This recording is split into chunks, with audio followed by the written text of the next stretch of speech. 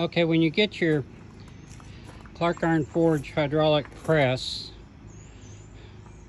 the tank will be empty. This is a pickup, so when you pick them up, you actually get a little bonus. The tank is full. But it will have been tested. 9 out of 10 presses that leave here get tested. To make sure everything works right. The main thing in your maintenance on these is this coupler right here. Keep an eye on that.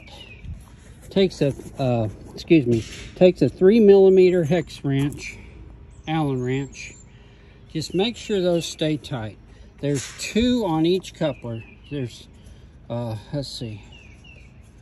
Yeah, see, there's 2 on each coupler. You just have to make sure they're tight. Because if it comes loose and backs off, it's gonna, you're gonna have problems.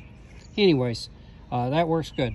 The next thing is, there's grease certs. It comes greased, and the grease will last for a long time. I use a real nice synthetic grease, but be sure to grease that, you know, at least once a month. You got metal to metal sliding here, and if you keep it greased, it will not wear out. It'll just work up and down just perfectly. But anyways, that's how the maintenance. Of course, always keep an eye out for leaks and whatnot, and you'll be fine. But this one is fixing to go to a customer that's picking it up from Huntsville, Alabama, and he will definitely enjoy this press. It's a fast rascal. I'm gonna go and start it and show you.